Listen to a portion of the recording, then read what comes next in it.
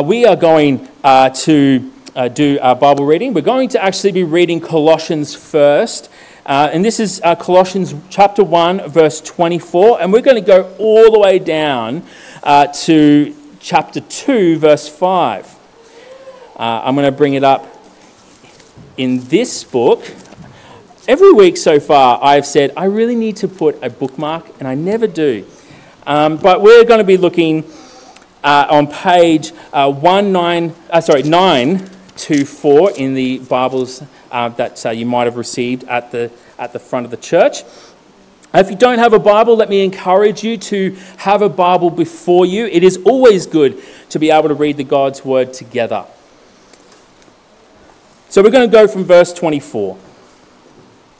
Now I rejoice in my sufferings for your sake, and in my flesh I am filling up what is lacking in Christ's afflictions for the sake of his body, that is the church, of which I became a minister according to the stewardship from God that was given to me for you, to make the word of God fully known, the mystery hidden for ages and generations, but now revealed to his saints.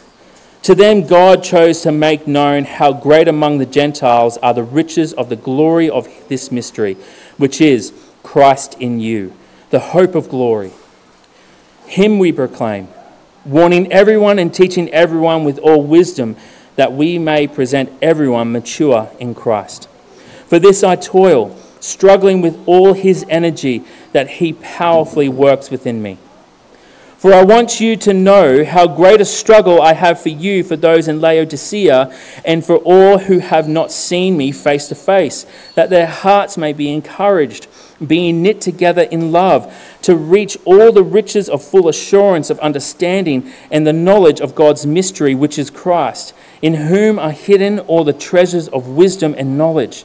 I say this in order that no one may delude you with plausible arguments. For though I am absent in body, yet I am with you in spirit, rejoicing to see your good order and the firmness of your faith in Christ. And this is the word of the Lord. We now have the Bible reading, so I'd invite somebody to come up. Who's doing the Bible reading? Me? Oh, sorry. I'll invite myself to come up, and I'm going to read through Daniel 2, 17 to 23.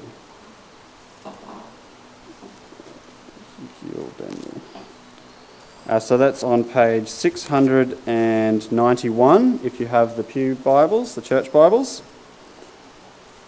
So Daniel chapter 2, 17 to 23, and then 27 to 30.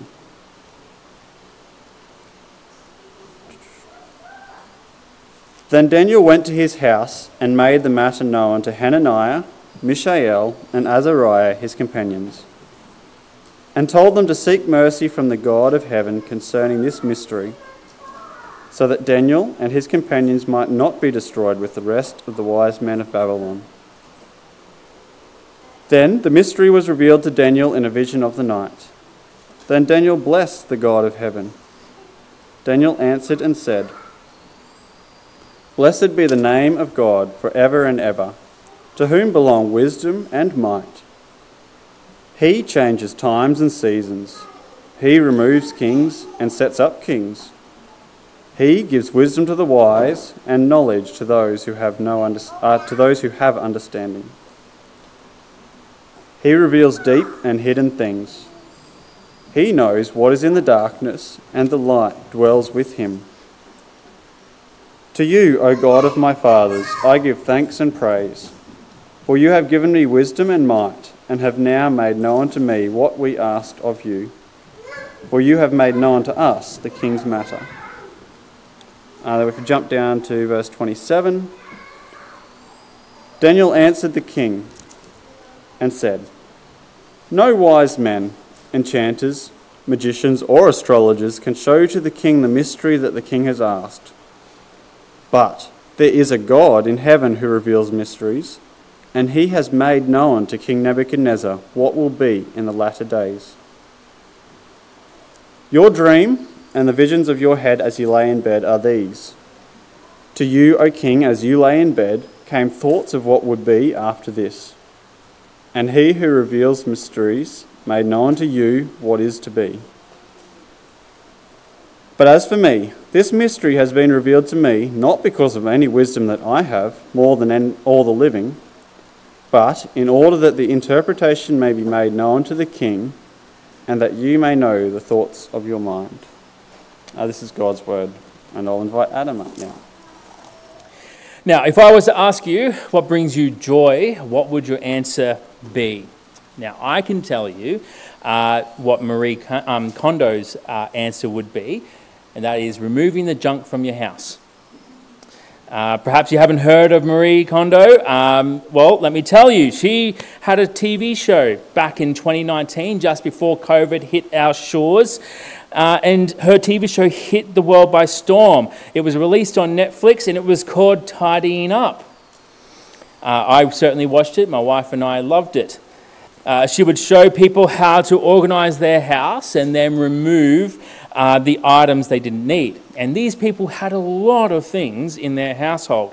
And so they would ask for her to help them to remove the things from their life. And they would ask her, how do we know what things to get rid of?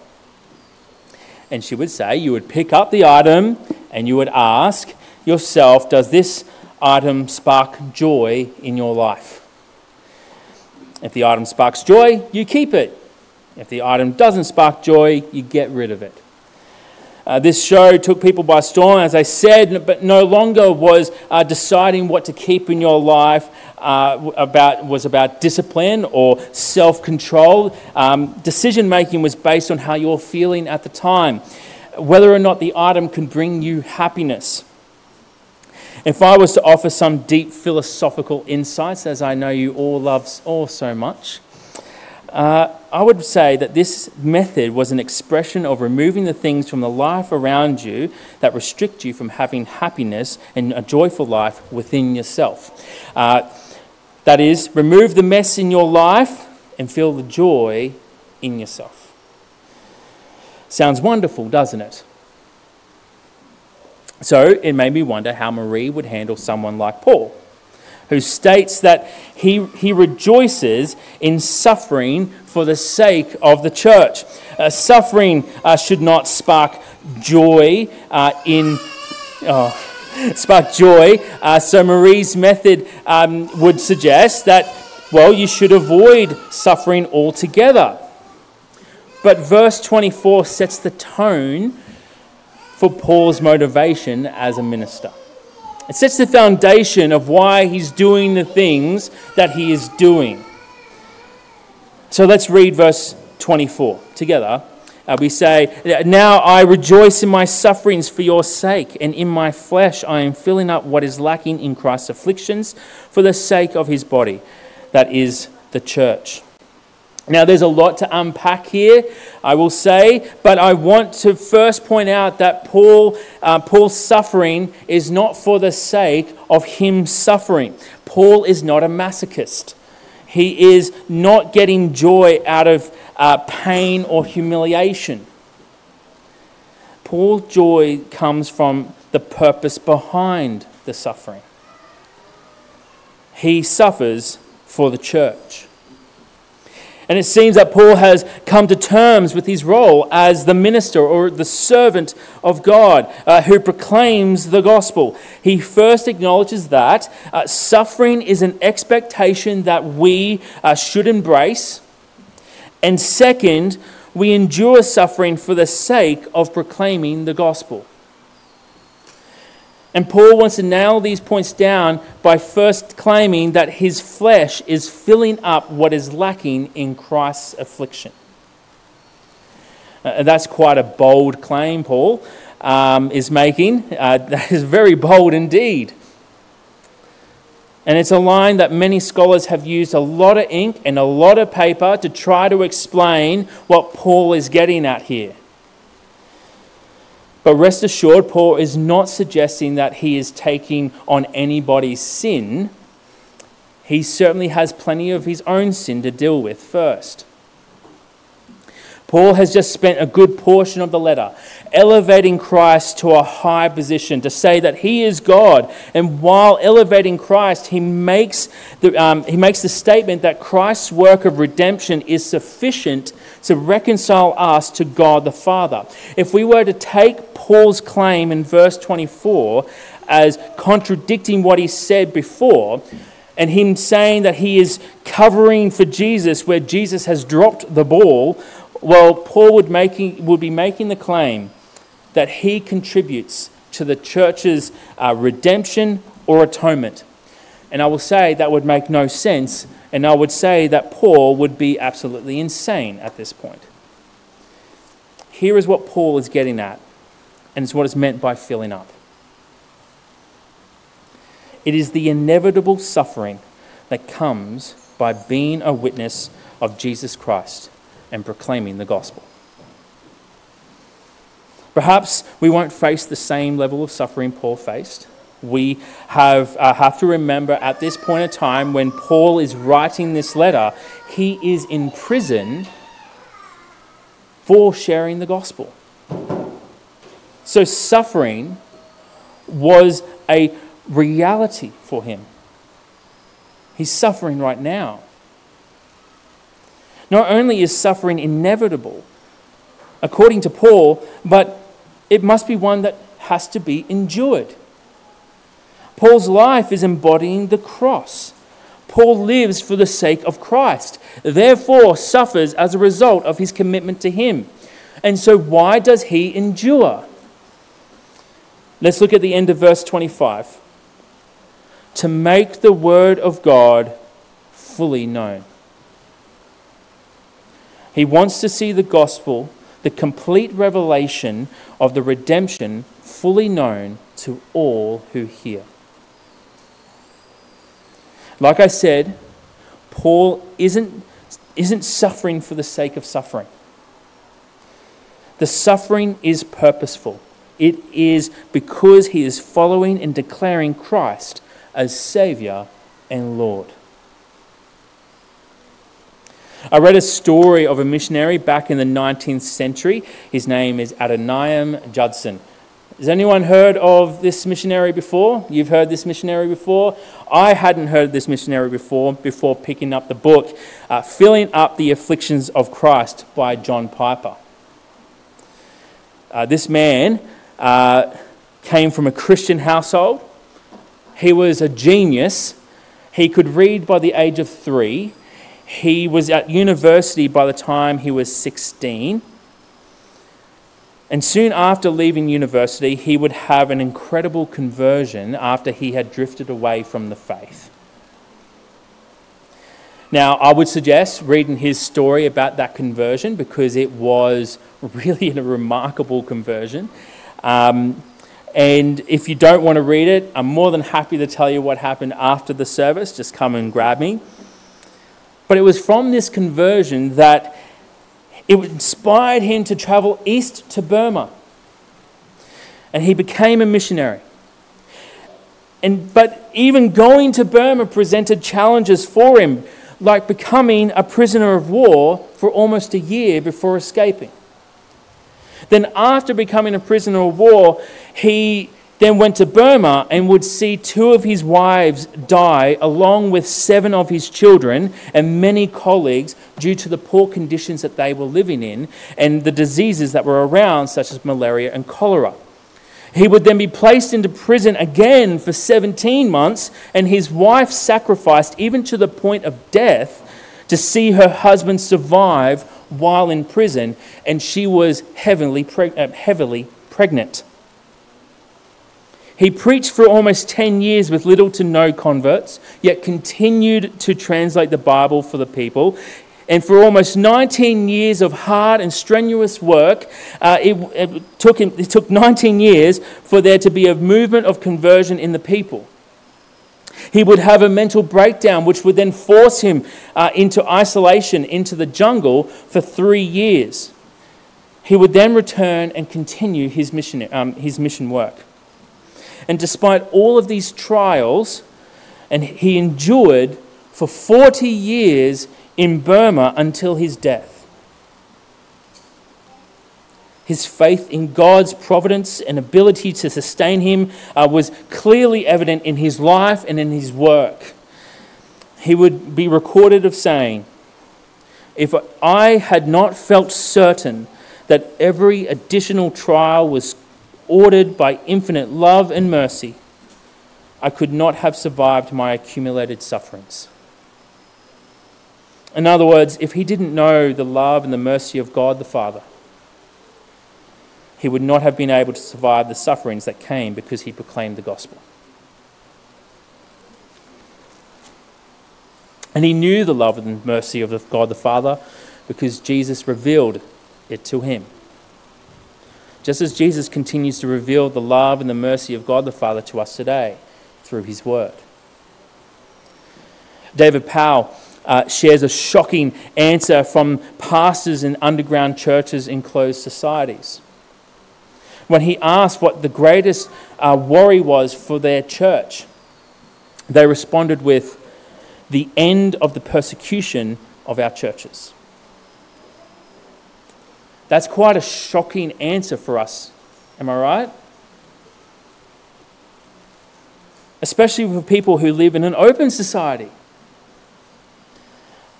But it was what David says next that I think should give us some pause.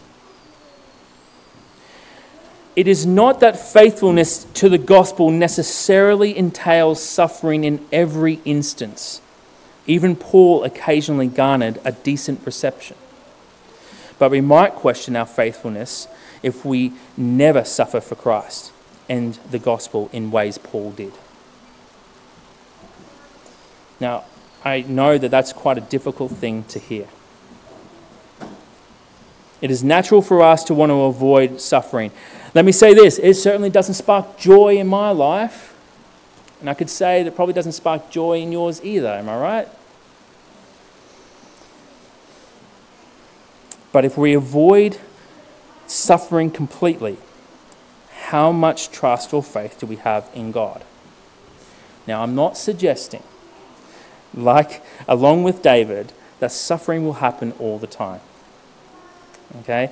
Perhaps you have shared the gospel with many people and have never faced backlash. That would be because of God's grace, if that is the case. But this is the warning that I'm offering to you. We shouldn't avoid suffering completely by not proclaiming the gospel. This would mean, if this is true, this would mean that the gospel is quite an important message, but it's a controversial message. If sharing or living the gospel would cause suffering or lead us into hardships, it must be an astonishing message. And I think verse 26 really nails that. Verse 26. The mystery hidden for ages and generations, but now revealed to his saints. To them God chose to make known how great among the Gentiles are the riches of the glory of his mystery, which is Christ in you, the hope of glory.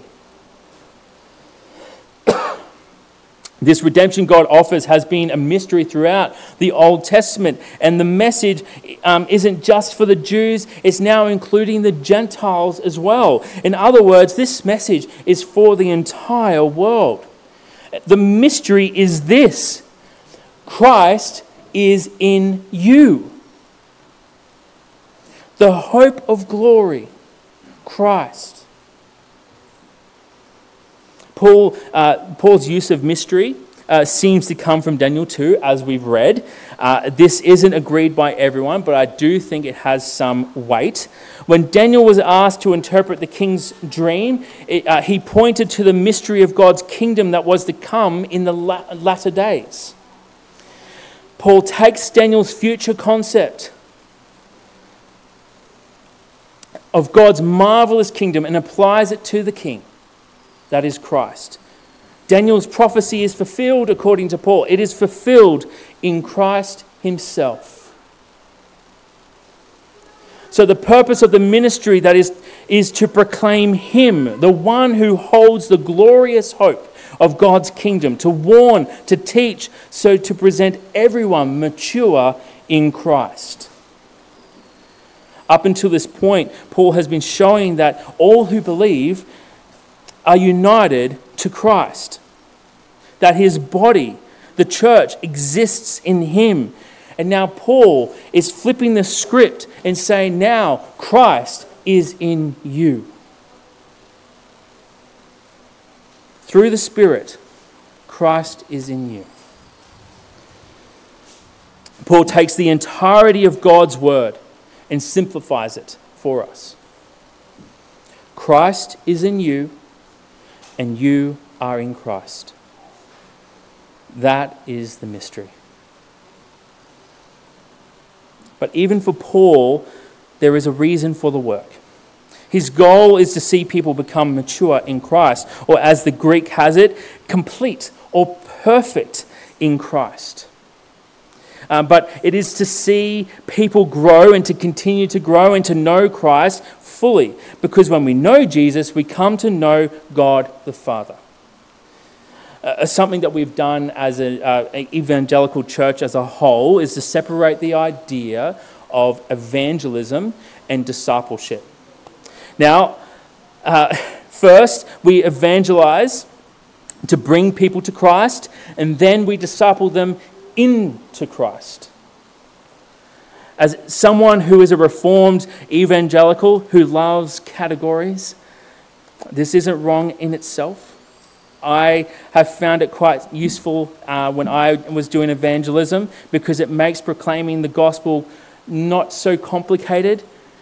You do this, and then you do this, and bing, bada, boom, everything falls into place. But we have to consider how Paul sees it. Paul doesn't make that kind of distinction. Evangelism and discipleship are two sides of the same coin. Here's what I mean.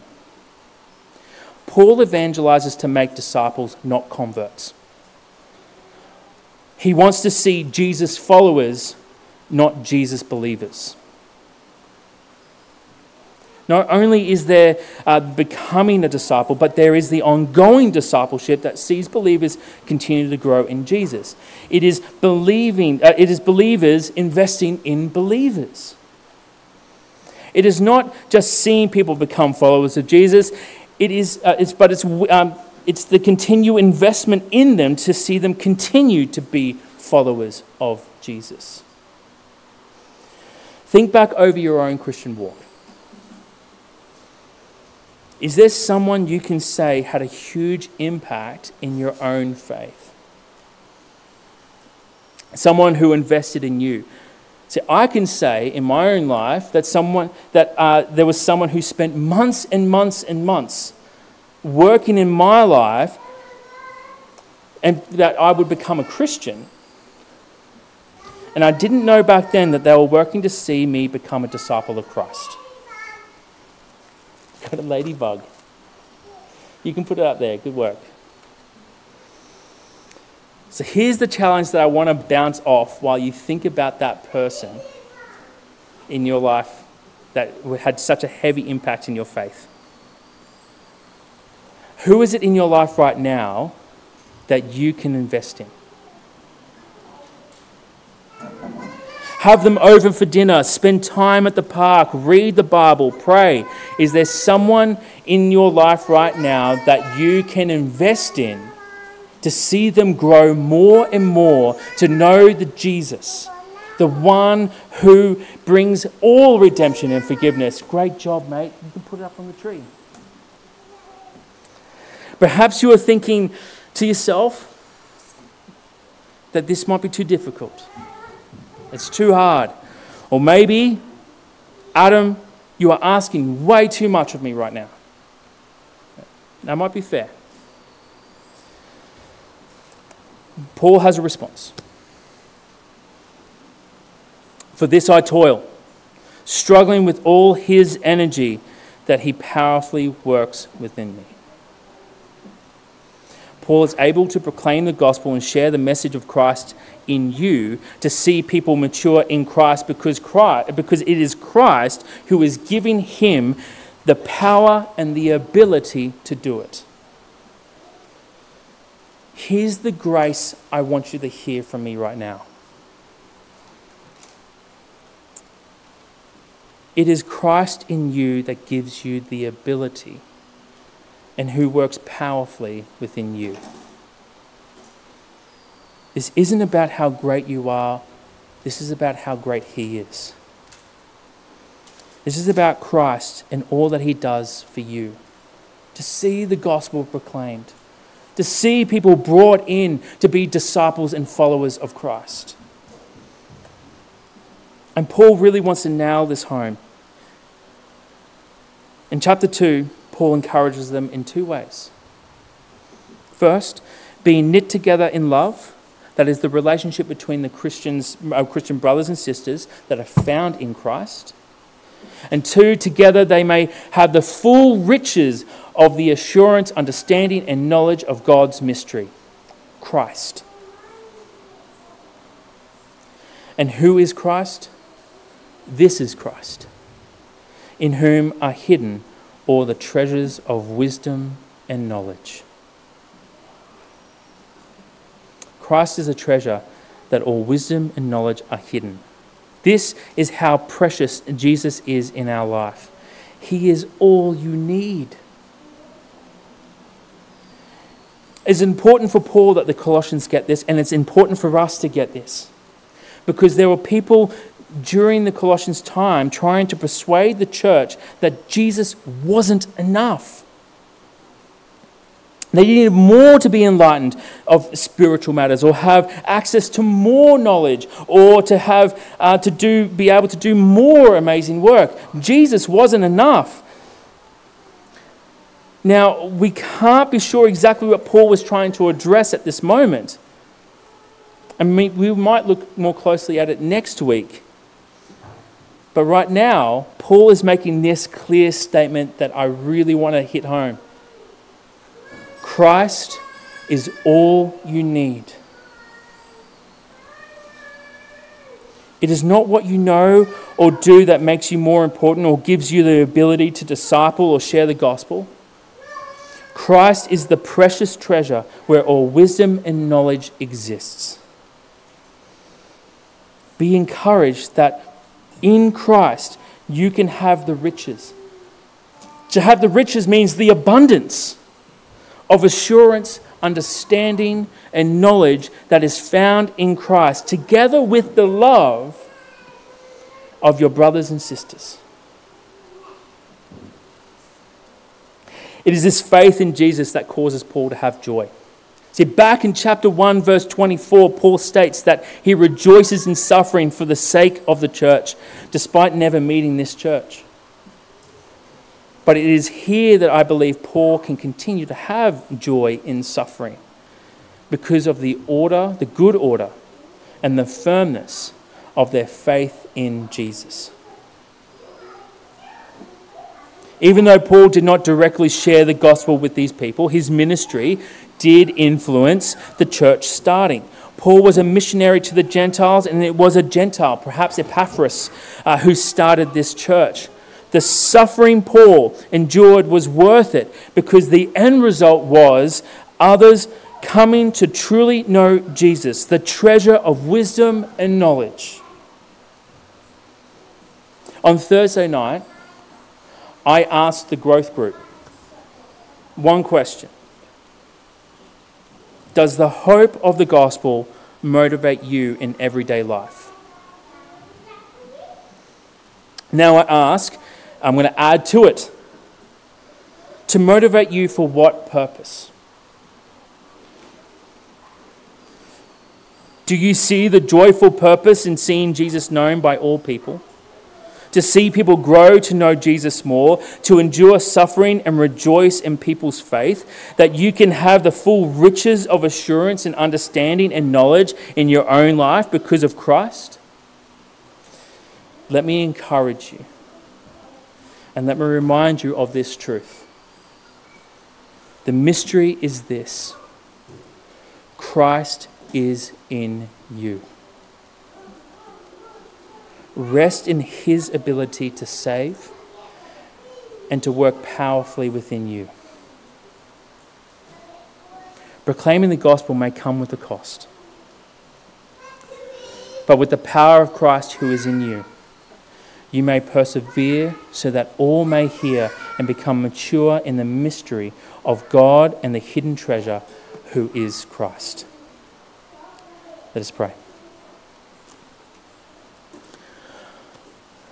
Lord God, we pray that you be with us as we come to declare and proclaim the gospel, the one that came and that saved us from our own sin.